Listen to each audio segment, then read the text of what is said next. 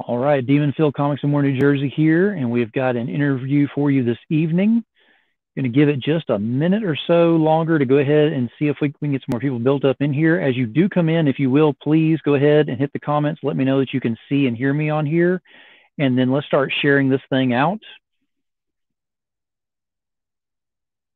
Just making sure everything is in order here, and since we are live, we can start sharing out from our end as well.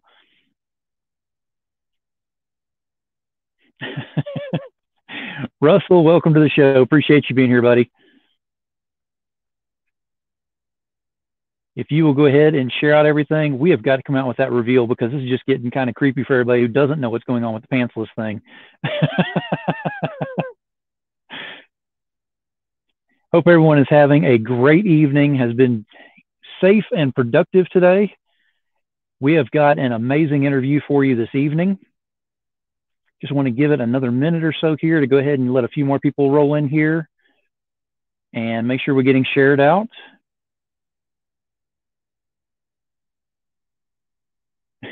Russell, trust me, I am working with Jim on that, and we are trying to get this thing completed. In fact, let me go ahead and message Jim because he wanted to message on this very quickly before we lock in our guest here.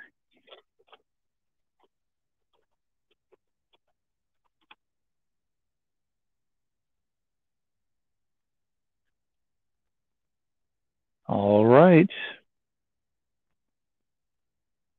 Looks like we're up and running on both sides. We are both on Facebook and on YouTube simultaneously right now on both my channels, Comics in Moore, New Jersey.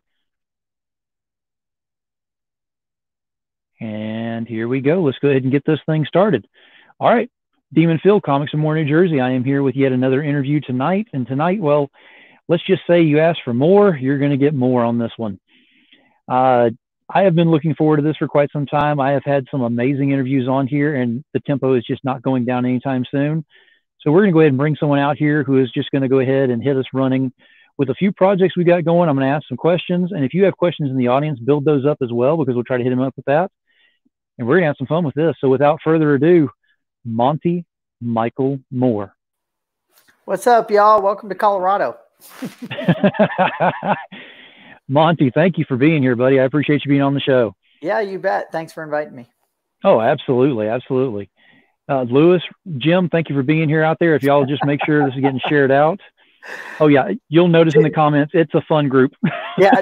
Jim's like, oh, man, here comes the more puns. You're like, yeah, you wouldn't expect anything less, would you? I promise I won't do it the entire show. I normally go on Monte's posts and just throw more on there just as many times as I can. Because Absolutely.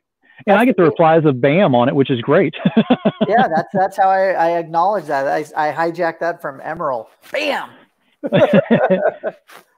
Well, to go ahead and get started into this, and I don't know who wouldn't know, but let's just go ahead and play like we don't know who you are. Who are you? Where do we find you? What do you do? So I've been in comics, games, and entertainment as an artist for 28 years. And I started in comics in 1993. I had just come out of art school, had met a couple of guys who were self-publishing their own comic. And I was brought on board, and I volunteered to be the colorist. I airbrushed the entire book by hand, every panel, every page. It was going to be called Lords of Light, but we had to change the name because apparently Harlan Ellison wrote some vague book back in the 60s called The Lord of the Light. And somebody had it under option for a movie, and we got a cease and desist. So our book came out under the title of Lords. And it was really at the time that comics collapsed in like 1993, 94. And so we did not put out a second issue, but we went to San Diego Comic-Con for the first time. This was a nerds-only event back then. I mean, there was probably 4 women that attended the entire thing. Even though there was 30,000 people, it's not the 150,000 that show up now. And so I decided that I wanted to continue working in that vein, but that I would work for other people as a freelancer. And so I don't think it was till 96 that I did my first freelance cover for Helena for Lightning Comics. It was small, little self-published. It was about the time that the kind of bad girl era really kind of took off. Eventually led to me doing work for Vampirella, Chaos Comics. I did a couple of covers for Chastity and Purgatory. And then SQP, which was a publisher that did a series of books called the Gallery Girl books. So I had art in about half a dozen of theirs. And then the publisher said, wow, we really like your art. Do you want to have a whole book out? And so I said, give me 6 months. So I was only 25 years old when my first full art book was published. And I can remember other people who were art heroes of mine, like Larry Elmore, going, you have your own art book? Like, you know, he's like, I'm 40, I'm 55. I don't have my own art book. And, you know, because people weren't really self-publishing their own stuff like that back then, unless you were, you know, somebody really established. And so that was kind of my path. In 1998, I went to Gen Con, which was my first gaming convention, like the top gaming version of San Diego Con. And so I have been going to that show, and I haven't missed that show since 1998. And so I started doing work for Magic the Gathering, Dungeons and Dragons, Harry Potter, Lord of the Rings, a lot of work for Wizards of the Coast. So for about 10 years, I was actually doing much more work in games than I was comics, about 1998 to maybe 2008. Then I started I joined another guy who was self-publishing his own game. So we have a small games company as well that does tabletop gaming. And we've been doing that since 2004. So we have a party game called Wedge. We have a family game called Pirates of Gold Cove. And I've worked for most of the publishers in the gaming industry and most of the publishers in the comics field. So some of the covers this year would have been Vampirella for 50th anniversary. Then there was a Teenage Mutant Ninja Turtle 100, Undiscovered Country #1 for Image. And then a lot of the people in the indie scene, a lot of the artists, you'll notice we kind of do covers for each other. Jamie Tyndall just dropped a cover for me today for his Kickstarter campaign for White Widow. He's doing a cover for me for Loco Hero. Marat Michaels, I do covers for him. I'm working on one right now. I did a Hardly Thin for Comics Elite that went over fantastic, sold out in like 11 minutes. So I'm kind of known as an artist who does a lot of the female figures, and that's what I get hired for. I draw and paint anything. And then back in 2014 is when I started the idea for Loco Hero. And that's exactly what I wanted to go ahead and talk about now is the actual Kickstarter, because two reasons. I'm very observant on what happens with things and how people react with the different things. I noticed with Loco Hero, you were a little apprehensive about bringing that out. And it's odd because here you just gave off this most impressive resume, and you're going ahead and putting out Loco Hero, and you're actually a little skittish about that. Can you go ahead and tell us about that? Yeah, some of it had to do with timing. Originally, I wanted to bring it out in, towards the end of last year, maybe even as far into January. And a lot of the artist friends of mine, like a lot of artists, just didn't get me the art when I needed to. And I'm glad I waited, and all the art was worth it. But some of it was only coming in as early as last week, as late as last week.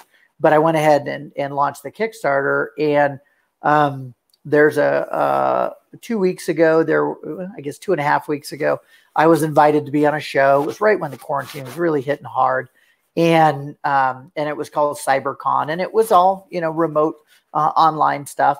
And I was just on a panel, invited to be on a panel. And there was Charlie Stinkney from who writes White Ash, and Phil from Phil's Raw Review. No, Ray's. Anyway, sorry. Anyway, we got talking about Kickstarters, and I said, well, I literally have all 48 pages done. Like the last 5 pages are being lettered right now. And I said, but I'm going to put all that on hold because of what's going on. And they said, no, don't do it. People are home. They're in front of their computer. Diamond's not shipping. The comics community wants to support. And they said right now, according to stats, that there's 30% less Kickstarters in the comics category. And there's the same amount of money being spent with the creators. And so I was literally still live, and I was texting Josh, who works for me here in the studio, as the studio manager. And I said, we got to ramp this up. And we had already started the actual writing the story and rewards and things like that. A lot of that was actually even already in there. But I kind of felt like since 2014, been running downfield with the ball myself, paying the artists, getting the project going. And then I just set the ball down on the 1 yard line. Like now's not the right time to try to score. And they were like, no, pick it up and we'll help you put it in and we'll help get the word out there. And so much like yourself and being invited onto shows, I did Billy Tucci's earlier this week, and we just had a great backing of the community to help get the word out. And one of the things that blows me away the most isn't necessarily the monetary part, but the amount of backers. So I have done 3 previous Kickstarters for, 2 were for, can you guys hear me? Yes, absolutely. Oh, sorry. The 2 were for art books, and then 1 was an art portfolio. And the most amount of backers I ever had for any of those projects was usually like 100, 150. So to be at 425 right now and climbing and have hit 400, to me, I look at all those new fans who have never backed a Kickstarter. And for me, it'll say new backer, new backer. And then even more complimentary to that, there's a few people who have said, I've never backed a Kickstarter in my life. You're my first one. How do I do this? Mm-hmm. And so that's just very rewarding and humbling that people are like, oh, I've kind of avoided that. You get it when the person who says, oh, this guy's backed 80 Kickstarters, 150 Kickstarters. I think I've backed 60. Like we're familiar with it. Oh, yeah, I want to back that. This looks cool. Mm-hmm. Let's help this guy out, this gal, whatever they're doing. So when you can see people get behind you like that and respond to not only the variant cover artists that I brought on, but also the philanthropy aspect of one of the covers, which is called Honor Bound. I'm donating all the proceeds from that one to military veterans through Operation Second Chance. And I love the fact that that's the #1 picked reward so far. So that's awesome. We might be able to say, here's a check for, $3,000 that goes to help our veterans. Exactly. And that's what I wanted to bring up was my second focus on the Kickstarter itself, is the fact that the storyline that's in there is not just, basically, it's Monte Moore. Everybody's going to be jumping on it, right? So you're going to have a lot of people going, hey, Monte did something, I've got to jump on this. But you've got even a bigger following and a bigger audience on this because of the content. The content that's in here actually hit a lot of people, a lot more than they thought it would. And you've really been talking about what it is. Can you go ahead and give us a synopsis of what the story is about? Absolutely. And that's one of the things that I really love about coming on the shows is it's one thing to say, hey, it's beautifully drawn. Here's the pictures. And here's this, beautiful, action hero. But she's really different than a lot of the other, I think, heroes out there. There's a scene, the opening of the comic, she's sleeping in a cardboard box. She's homeless. There's a scene where she eats out of a garbage can because the homeless shelter where she volunteers runs out of food. She gives everybody else the food first, gives hers away, and, says, hey, I'll fend for myself. And she's a military, she's an Army veteran. She was in Afghanistan. Her squad was wiped out in like a rocket attack. And so she comes home with survivor's guilt, PTSD, ends up living on the streets like a lot of veterans do. And that's something personal for me. We have a lot of military in my family. And so the way that I came up with the story, I was at the San Diego Comic-Con. I was walking down in front of the convention center at night. Group of cosplayers passes me one direction. Exact same time, another woman pushing her cart full of her belongings. She obviously lives on the street and clearly struggling from mental illness because she was yelling with herself. She was having an argument with herself and losing. And so it was kind of freaky. And it literally struck me. What if I had a character who lives on the street and is homeless, dresses like these guys over here and thinks she's a superhero, but has no powers, right? So you look at something like Kick-Ass and you say, okay, well, Kick-Ass doesn't have any powers. He had like bad nerve ending, so he could take a pounding. But what if you made your character also not have powers, but like beautiful and also could kick ass? So in her background story that we'll learn later, she grew up as a martial artist. Her dad wanted to be able to defend herself. They were kind of a rough part of town. And then she went into the military as maybe part of her only recourse. Like college wasn't in the cards or the money. A lot of people in the military is a great way to go. And she was raised very patriotic. So she's service minded. She wanted to serve her country and her community.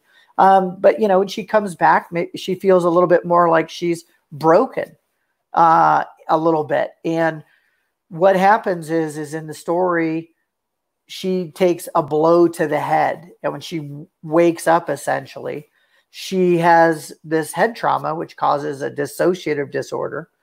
And she thinks she's a superhero. And so as things kind of progress, she says, well, this is how a superhero dresses, right? Like Batman. Or she starts putting on armor and stuff like that. And she's like, no, Wonder Woman's tougher. Wonder Woman doesn't need all that armor. So you need to be able to be flexible. And so she cobbles together an outfit from the donations bin at the shelter, right? She doesn't have all these things like Bruce Wayne and Batmobiles and a butler and all this. She's the opposite.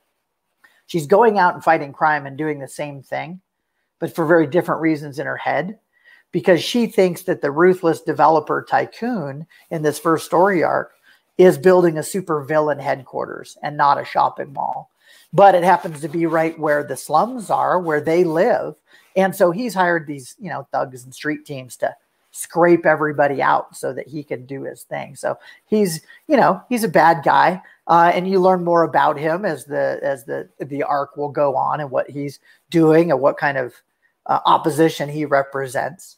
But one of the things that's also unique is when she goes into fight or flight mode, it causes what you might heard the term before, a fugue state.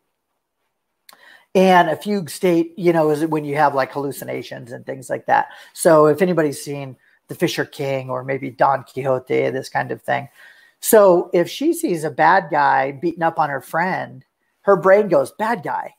The bad guys might, to her, look like a ninja, right? So here's a scene from the actual comic.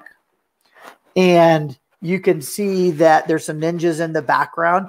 And she's standing there and she looks like this badass Ronin or samurai. Because in her brain, that's how she thinks she must be. If they're bad and she's good, she represents the side of good. So she's going to feel like, oh, man, I'm going to go. So we're transported both visually and in the story to maybe a different time and place, totally fictitious. And it's in her head.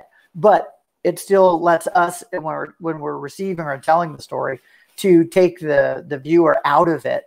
And it doesn't look like just a back alley bar brawl fight.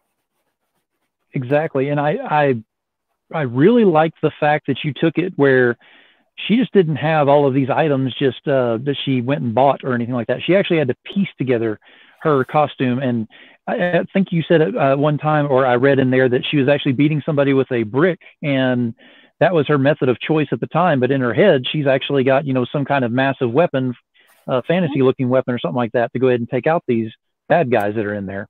Yeah, one of the this is a great cover. I had such great covers done by people. This is the Monte Michael's cover, and this is a perfect example of, on the one side we see her in an alley with a gun, with her outfit on, facing off with a thug against a knife. But if we move it over here and we only see this other side, this is how she sees herself. And this guy looks like an undead zombie guy with a hawk mask and a spear. Well, that must mean that she's in a gladiator outfit, and she must be in ancient Rome. And so it's just a great depiction of that. Here's one of the ones kind of like you were talking about, where this is the art core team. So this is the actual team that's doing the interiors, pencils and colors. And so she's in her outfit. She's got a brick that's laying around. But the four guys she's fighting look like total, medieval evil demon knights that, she's having to beat down on. And I just think it makes for great storytelling. And as a over imaginative kid, this is kind of right up my alley. Oh, absolutely. And from what I've seen thus far, I mean, the artwork looks very fluid in there. I cannot wait. And if you don't mind, I was going to ask you whenever I do get it, because I did back it, if you don't mind me doing a review, and then I can bring you back on as a guest as well, because I would love to do that and give you my review. Absolutely. Yep. Now, and moving on, of course, first off and foremost, everybody that's watching this, get on the Kickstarter, look at Loco Hero, support it. I always say support comes in all different directions on there. If you don't have the money to actually financially back it right now, share that thing out, get other people involved, but it goes towards a great cause. And the whole book in itself is just a great cause as well. I backed it. Thank you. Yeah, I think the story itself, even when I was doing my Kickstarter video, I said I could feel confident in saying it's got great art. I think it's got a great story, and there's a great cause behind it as well. And, part of when she's cobbling together her outfit, I'm reminded of the fact that all the things that she's putting on were discarded by other people. And a lot of times the people on the street who live there are discarded by society, whether it's not all by choice, and some of it's just a lot of it is by circumstance. And we do have a lot of mental illness. And so you can't hold that against somebody. And I like the fact that Operation Second Chance, who some of the proceeds from the Honor Bound cover, which is this pledge here that people can back, which is kind of for PTSD awareness, goes to those veterans who are coming out of Walter Reed Hospital in Washington, D.C., who need help, connection with their family. They'll fly people in if they're having procedures, or help them get on their feet so that there's a greater chance that they don't end up on the street. And if they're struggling with mental, emotional, or physical issues, that, we don't discard these people who have been in service of our country.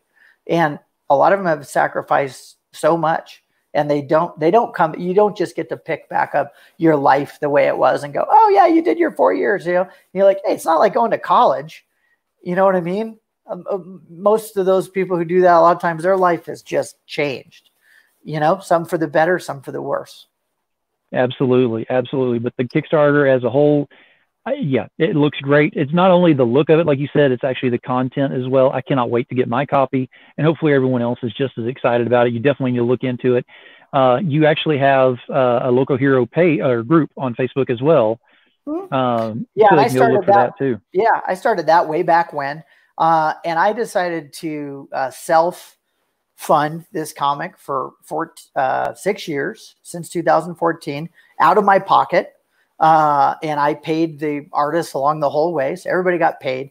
I didn't try to use my position in the industry, which I hate to say it, I could have done. And been like, hey, this is great exposure for you.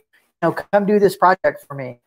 You know what? I did all those projects for other people when I was a younger artist. And, most of the time exposure doesn't work. And even if it does work, it doesn't put food on the table. I mean, in the time that my colorist has been working on this for a couple of years, got married, had a kid, you can't be doing it. Hey, by the way, I need to go work on that comic book that I'm working on for high profile artists that I'm doing for free. I'm like, hey man, you get me pages, you get paid. And, I even advanced people along the way. If they're like, well, I'm kind of in a bind and I don't know if I can work on it this week. I'm like, here's money for 5 pages. Take care, do what you need to do. Because the thing is I'm keeping the artwork in the industry because I might get paid for a cover. And then I turn around and use that same money to hire people to do my book. And everybody wins. So it's a win-win. Absolutely. And that kind of segues into my next question here. I swear, if you can see the questions, I'm not aware that you can see all this. I can. Jim Noble says he's a veteran who has PTSD. And he loves the fact I'm doing this. And Jim, I did not know that. I know you follow my art and that sort of thing. And I appreciate the support, and that you letting us know that, and that you do appreciate it, and that you did serve your country, and that it's left its indelible mark in not a good way. Absolutely. And I feel very fortunate that I don't have to cope with that. So I feel gratuitous for those who have sacrificed. And 3 of my cousins were in the military. This is a picture of my grandfather. This is a portrait that I did. He was in the Navy. He retired as an admiral. His flying license was signed by Wilbur Wilbur, or one of the Wright brothers. So he was also served his country. So we have military service in my family back to George Washington's armies. And I have a certificate on the wall here in the house. Mine's a copy, not the original, that's signed by George Washington. And my oldest cousin, who was in the Navy, has the original that's signed by George Washington that says this lieutenant served under me in Washington's armies. And that's amazing to me. Wow, that is. I mean, that's kind of hard to go back behind and say anything after that. It is amazing. I mean, it seems like the core values, honor, integrity, loyalty, respect, that actually flows very highly in your family. Yeah, and I don't necessarily know why. Like, I think I'm more about the patriotic part and supporting veterans than maybe some others in my family. But, we're all different. And for me, I sort of look at it like I decided, not to go in the military, and I had strong desire to do art. So I went right to art school. I paid for myself to go through school. My parents didn't pay for it. They said, we think you should try to do this on your own, and we'll help you if you need to. But in a way, I can now serve and help those who have served with my art. So that's sort of my calling, and that's my way to try to help them. I like that. Now, that brings up another question that I have for you, actually, is you've got multiple sketchbooks. How many do you have now exactly? There's been 8 total published. Okay. So yeah, multiple sketchbooks. The early ones are now out of print. Like, I don't have any of those. Right. But I have the 3 or 4 more recent that people can buy through my website. And then on the Kickstarter, there's a grouping called the Monster Book Club. And you can get, I think it's 5, 1, 2, 3, maybe it's 4. Anyway, you can kind of get all caught up in any of the books that I have in stock. And it's all comics, games, and pinup. Absolutely. You have that. You have all of your art, because you have a ton of art that's available and to look at and everything. And then you've done motorcycles. You've done custom motorcycle painting, stuff like that. So my question is, how do you make time to do all of this? Where does all the time come from?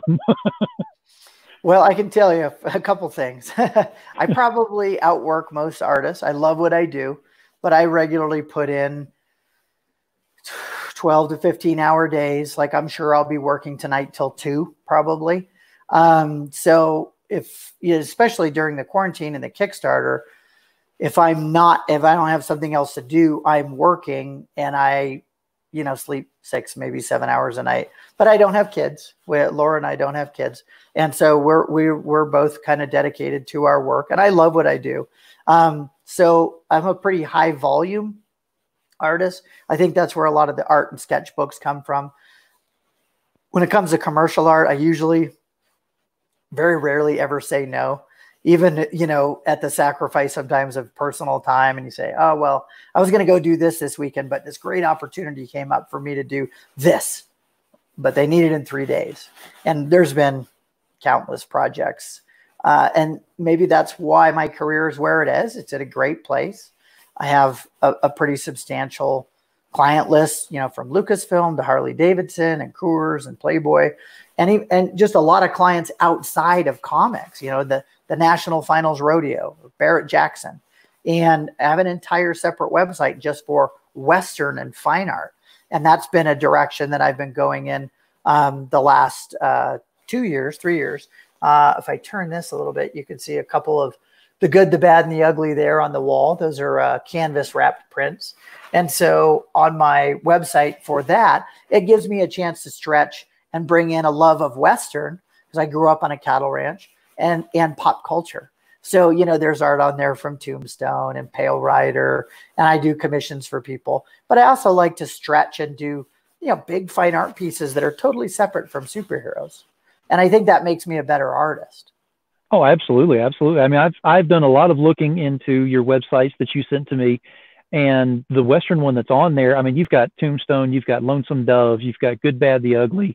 About the only thing you're missing on there is Blazing Saddles. And I can quote that one pretty good. I would like to do a Blazing Saddles one, because that's just such a great film. Now, my next question would be, you've got all of this that you have to make time for and all. What music do you listen to, or how do you get your inspiration to go ahead and focus so much on doing your work? Well, I'm a big movie guy. So a lot of times when I'm working in the studio, I like to have a movie on because as a storyteller, a lot of people don't know, the writing and stuff that I've done. So I've written 12 screenplays. I think I've sold 9 script options.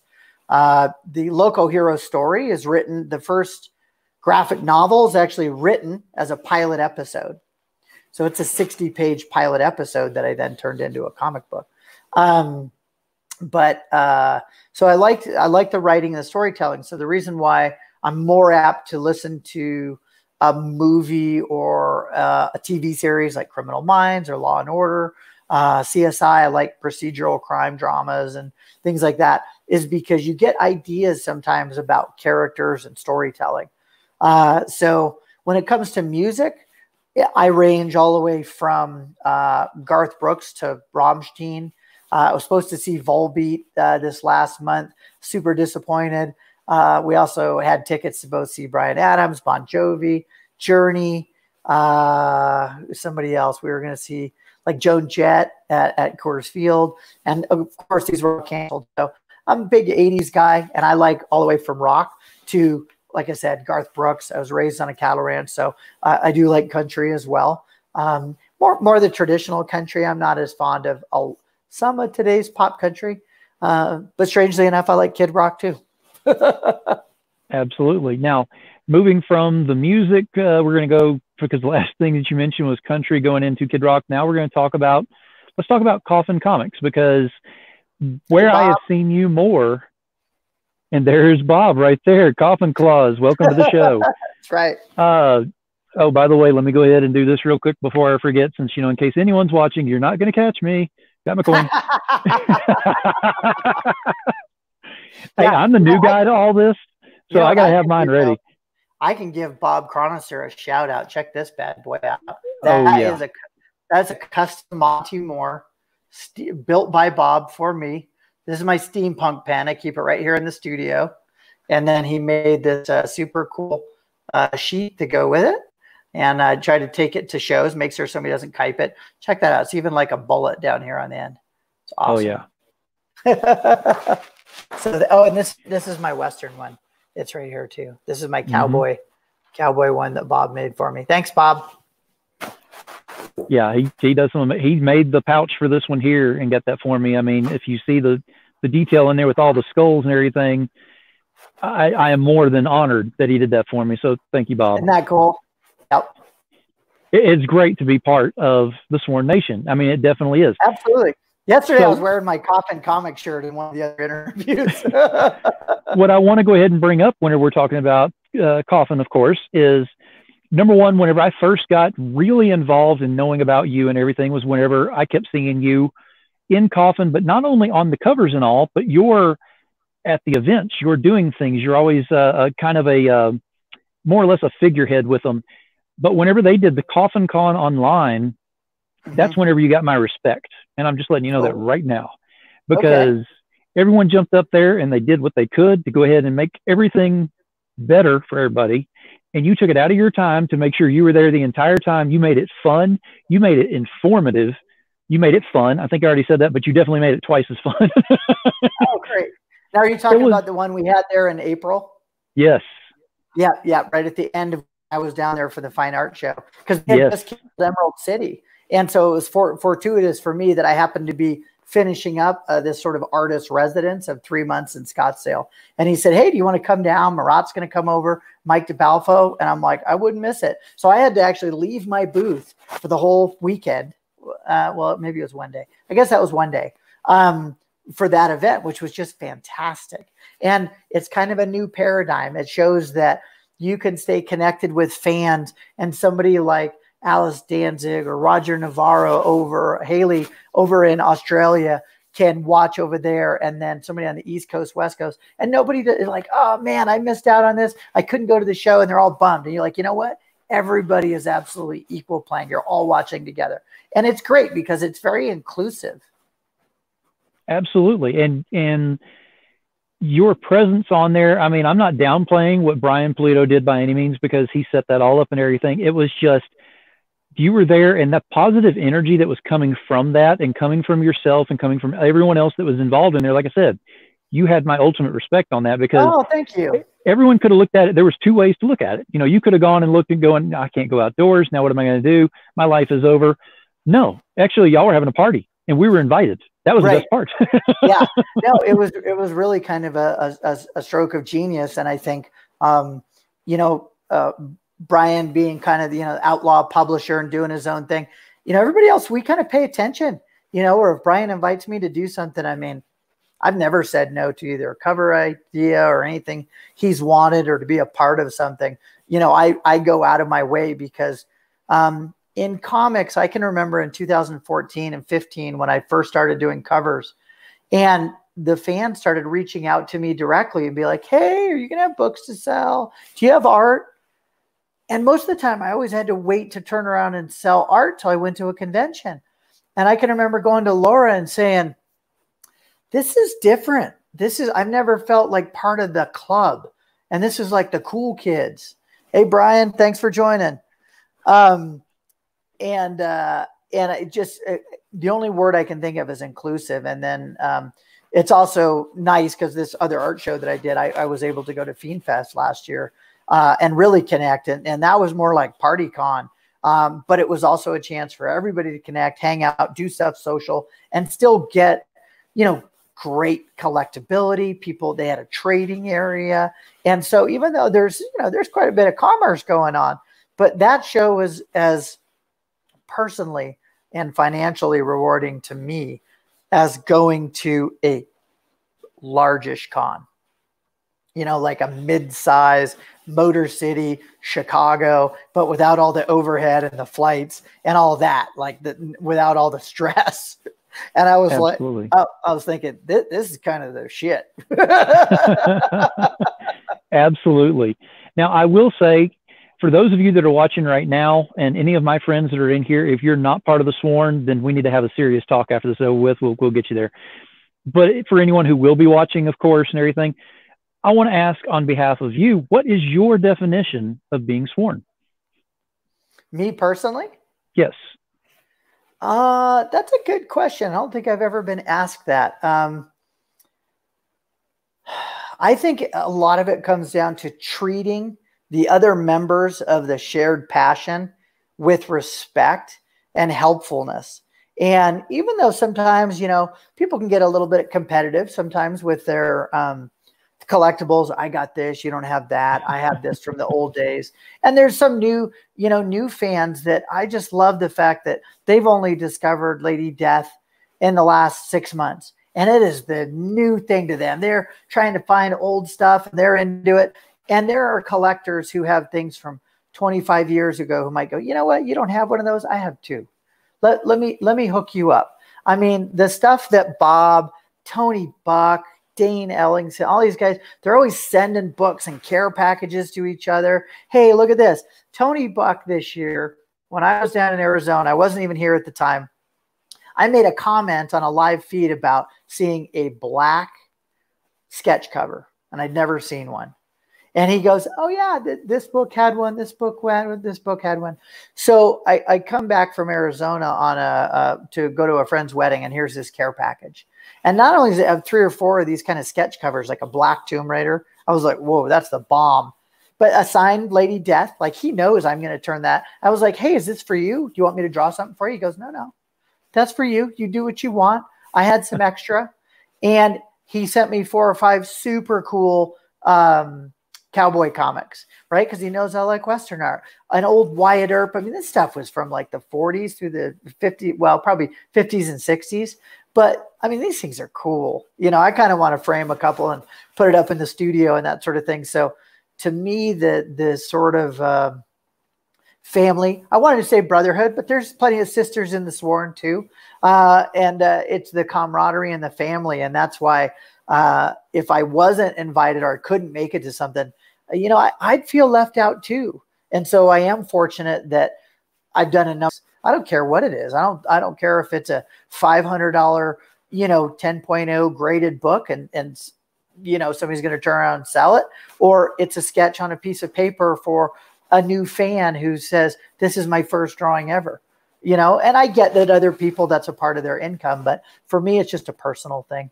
It's one thing if it's a remark or a sketch, but I'm always thrilled and happy and honored to sign for a fan. And I'm usually not the guy that somebody shows up with like a stack of 50 books. You'd have to work awfully hard, right? Because of the varied books that I'm on. But now that I've done like 40 plus Lady Death, now at an event like one of Brian's, somebody could show up with a legit stack. But again, I'd be honored. Well, I have a Helena 1 that I need you to sign for me that I will be getting Jim Noble to slab for me. So that's going to happen. Right on. Yeah, so that's my first ever freelance. So I think this week, for the first time ever, I'm going to actually put Lords #1 on my website available, because I have 2 cases in mint condition that have, one box has never even been opened. And I thought, you know what? People actually might enjoy these because it's my first ever published work in the comics field, whereas Helena is my first freelance cover that wasn't a self-published book. So absolutely. Now we've gone over quite a bit of material on here. I could keep you all night. I know I'm not going to do that. I'm going to ask you one last thing here real quick before you go ahead and leave to go ahead and go over this is what's in the future for Monte Michael Moore? So I'm pretty excited about the way that the Kickstarter is going. And I pay attention to not only what Brian and Coffin is doing, Marat Michaels, Jamie Tyndall, any of these peers in the industry that have kind of already taken the self-publishing step. I kind of feel like for a lot of years, I've been at everybody else's party and I haven't thrown my own. So this is really the first time I'm saying, hey, why don't you guys come to my house? This is the kind of party I want to throw. And so there's another project that I've just sort of brought back on track, so to speak, and that's called Blood and Bullets. And it's a vampire Western. And it's a 3x option screenplay that I wrote about 10 years ago. And of course, it's got, beautiful ladies and chaps. And, my tagline is gunfights and vampire bites. Most of the characters are actually female because it was written for a director, producer director, who was a woman. Said, I love this idea of the vampire Western. I love that story. But it was kind of all men. The one that I wrote was called Dead by Sundown. And it didn't have strong female characters. And she said, could you write a new story? And so that page also has, you can search Blood and Bullets comic and the page will come up and you can follow that page as well. So I think what I'd like to do is kind of do what Coffin does and have a multiple title thing going. And I didn't think about that I would do that until like 4 days ago. And I thought, wow, this is going really well. I really could do a Kickstarter per quarter. And if people aren't to support it, and alternate the stories and keep them running, and I could have Loco Hero going and I could have Blood and Bullets going in very different stories. And yet still, I think the kind of stories that my fan base would want and still, speak to me. The other one isn't military. It's all supernatural. And, it's more like Kate Beckinsale in the Underworld meets Tombstone. Oh, I'm sold. It's a done deal. Trust me. Yeah. So, the goal will be continue doing what I'm doing, take on a few less commercial client projects, focus a lot of the energies on getting better and learning how to be an efficient publisher, somebody who has, great customer service, offers a quality product. I'm not going to rush stuff. I started all these projects that I'm doing years and years ago. So I think they have a pretty great foundation. And so the more Kickstarters, the better. That's right. It kind of feels, so I've been in the industry 28 years, and it kind of feels like when I hit the 25-year mark, only 2 or 3 years ago, that I finally kind of got where I felt like people knew the art and that there was a fair amount of respect there. And I think for a lot of my career, I've just been kind of the journeyman artist, like working in the trenches, never a superstar. I'm not the guy who has big lines at my table and that people are, waiting out from. They can get sketches. They come and get things. I sell a lot of art because I think it's reasonably priced for what I deliver. But, I kind of feel like I'm finally to the point where it's paying off a little bit and you don't have to work quite as hard. And I think a lot of that, believe it or not, is due to social media. And I like the one-on-one interaction. Bob and I were friends before we ever got to meet for the first time down in Florida. He took me out shooting. We went to the range. You got to do social stuff together. So I really like the interaction of the social media and converting collectors and people who are fans into friends. That's the best way to put it right there, because I'm telling you right now, I cannot wait until Sworn Fest to actually meet all of y'all. Well, I know the complete lineup hasn't been announced and lineup. So I hope I'm there. I'm not sure if I will be or not. That's all in Brian's hands, and we'll see how it goes. Well, I can say for sure we will eventually meet. So that will happen. So sure. whether it's at Sworn Fest or somewhere else, it'll definitely happen. Yeah. But do you ever go to New York? I don't know if New York will happen this year, but I have not been as of yet. Okay. We're waiting to see what was going to be going on this year. So that's just kind of up in the air for right now. But Right. hey, if we got to wait till next year, I'm good with that. I'm patient. Yeah, me too. I kind of, I'm okay if I get to take a year off from shows. I've been to over 400 conventions, and I certainly have my favorites. But, even in San Diego is not the friendly, fun, hang out with your bud show. It is mass commercialism. You get steamrolled by crowds. It's hard to get into restaurants. Everything's overpriced. I mean, you'd think it would be like, hey, I used to tell people, hey, look, the nerds are in town. And then once it turned into hundreds of millions of dollars, it was like, yes, the nerds are in town. But, a burger and 2 drinks will cost you $50, because you're in downtown San Diego, and it's not cheap to get a hotel room or anything. So to me, San Diego is very commercial. And for many years, it's kind of felt like it's the necessary evil. I know a lot of people want to experience it, but I have experienced it 28 times. So you know what? I'm okay taking a year off, and I still get to keep my booth, and I can have a mojito on the back porch. I can go to the lake. I can go to the mountains. I can go for a bike ride and not have to have my whole summer just conventions, because that's like convention season. Oh my God. But it's been such a big part of our income as artists. It was crazy road warriors. And I kind of feel like the support that I've gotten through Kickstarter is commensurate with 2 or 3 big national shows. And I can see why, Brian and some of the other folks are like, you know what? I'm not going to be on the road as much. I can reach my fans and deliver a great product, and everybody's included, not just the people who live within a 4-hour drive are going to fly out to do it, because sometimes that also limits it.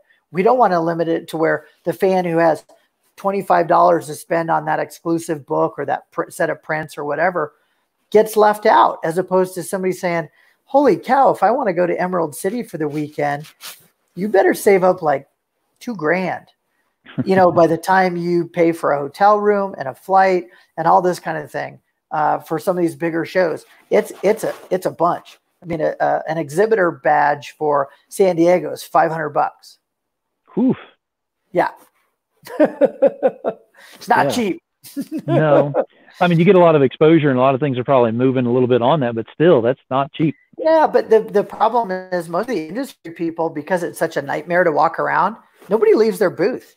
I'm fortunate that I actually have a bathroom right outside the door, and I am literally in front of the G door. So I can go to the bathroom and come back to my booth and not fight mass crowds. But, DC and Marvel art directors, they don't walk around anymore. They don't have time to go through Artist Alley. They do scheduled stuff and they disappear back into the shadows. They're not out there like the good old days, combing for the next talent, because all the talent is coming and showering them with portfolios. So when people would always tell me, hey, I want to go to San Diego to experience it, it's a lot of the Hollywood that's there. If you want to see a movie star and be in Hall H and catch The Walking Dead, that's an experiential thing.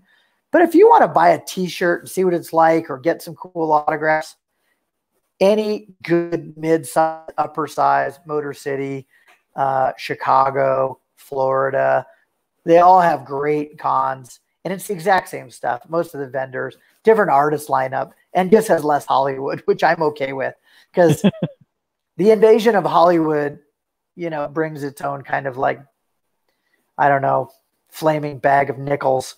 You know, you're like, do I want that? Do I not want that? Ugh. I completely agree. Yeah. Monte, I like I said, I could keep you here all night. I know you've got some other things you need to get on. I know you've got some other artwork.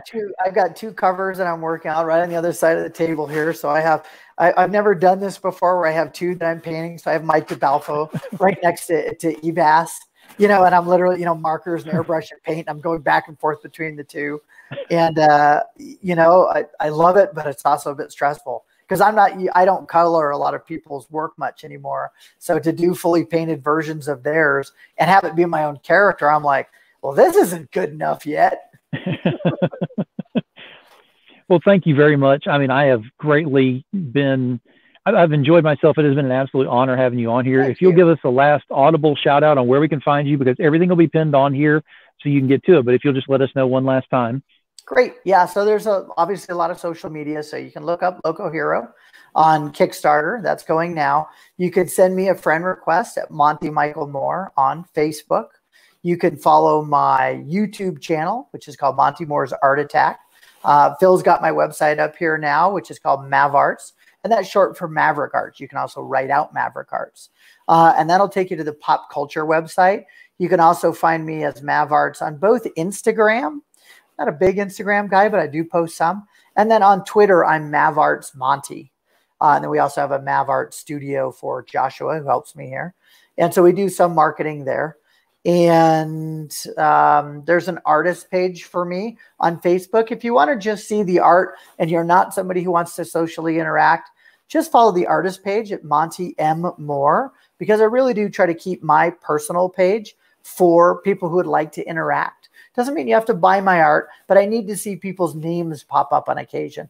Otherwise, you're just taking up space. And because a lot of people do want to follow the artwork, I try to keep the sort of 5,000 friends, people I know personally, and people who would like to interact. Otherwise, I do invite them to follow my artist page. You can follow Loco Hero. You can follow Blood and Bullets. Mind's Eye Games is the name of the game company. But on my main page, you'll be able to look over on the left. You can see a number of those pages linked right there. So I'm almost always online. I answer my own questions. Josh is helping a lot with the customer service on Kickstarter, which the link's up there. So that's great. And as Phil said earlier, any support, if it's not a project that that resonates personally with you, if you know veterans or other collectors who you think might enjoy it, please just share it to them. We don't ask people to spend money on things they don't want. I'm not guilting anybody into it.